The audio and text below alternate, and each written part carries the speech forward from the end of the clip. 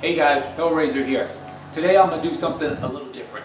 You know, normally I'll show you my portables, or I'll show you some pinball machines, or arcade machines, or maybe even an arcade. Today I'm going to do something a tiny bit different. I'm going to talk about car audio.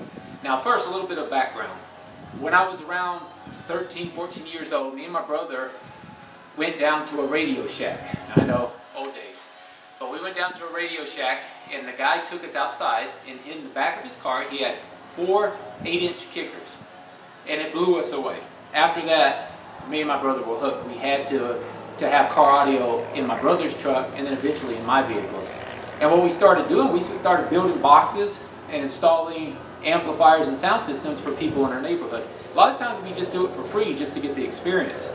And then I got married, and when I first got married I didn't have children, and so in the back of my Suzuki Rodeo, at one time I had 6 12-inch speakers and about 1,000 watts of amps, and it was pretty loud. Well, I had children. Well, my wife had the children. We had children together, and after we had children, I decided, you know, a lot of bass was probably not a good idea.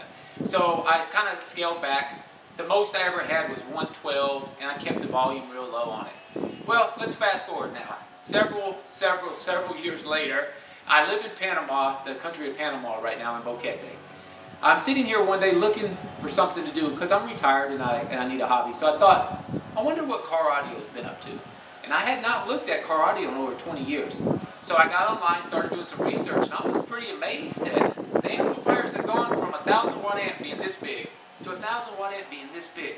And I said, you know, the prices are good. I think I'm going to start looking into this. So what I decided to do was start off small, kind of work my way back into it. So what I'm going to do is show you my small, it's about a $350 to $400 setup. And then I'll tell you afterwards what I'm going to do later and make it bigger. So I'll show you right now what I've got.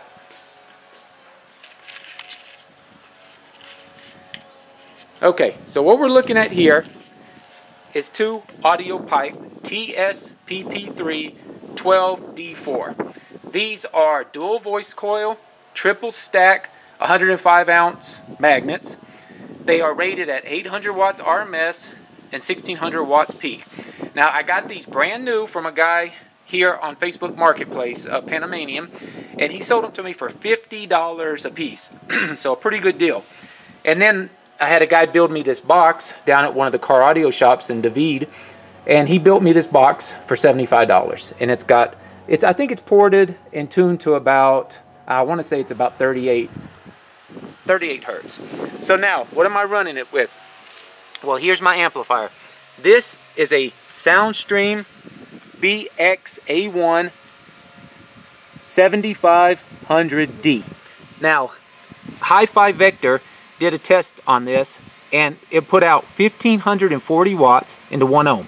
And that's what I'm running it. I'm running it at 1 ohm. Now, power. What did I do? Well, we'll go up here to the front, and you'll see I'm running stock alternator right now, stock battery. I've got 0 gauge wire running to the back to the amplifier.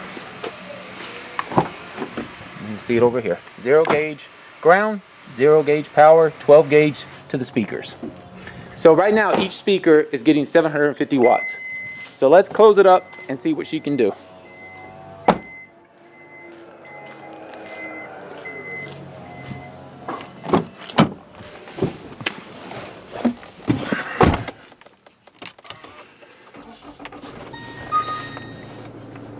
We're running factory.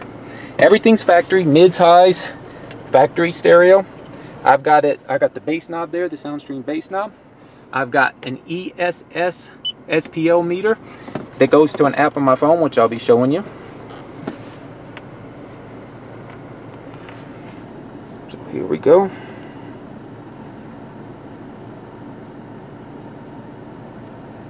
I'm gonna pause this. Okay, so here's the app.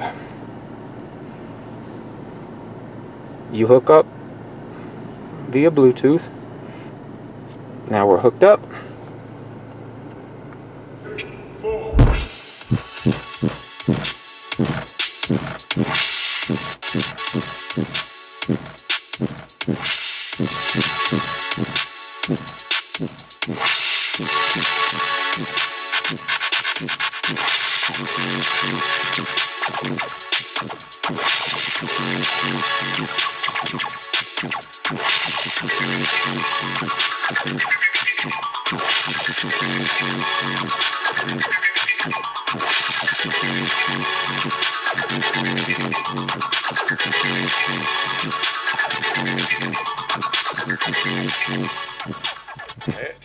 There we go, 138.91, and it's averaging 46 hertz.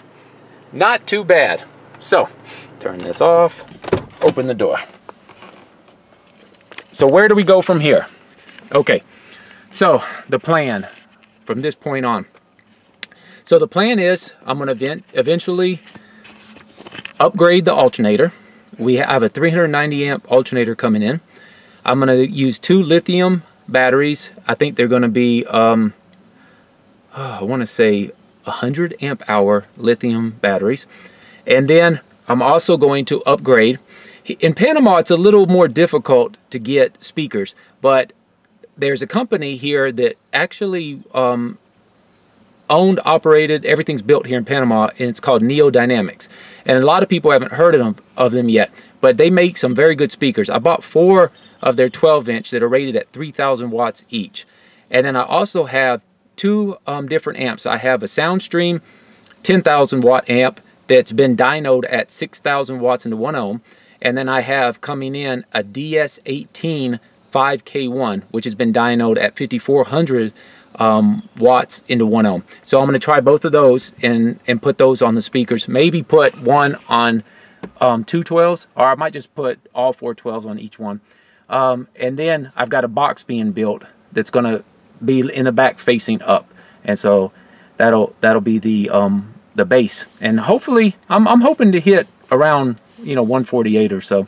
And then I've also got Rockford Fosgate mids and highs and a Rockford Fosgate amp. I've got 2 different amps. I've got a Rockford Fosgate 125x4 for the mids and highs, and I've also got a kicker that's rated at 200x4. So I'll decide at which, at that point, which one I want to put in, which one sounds better.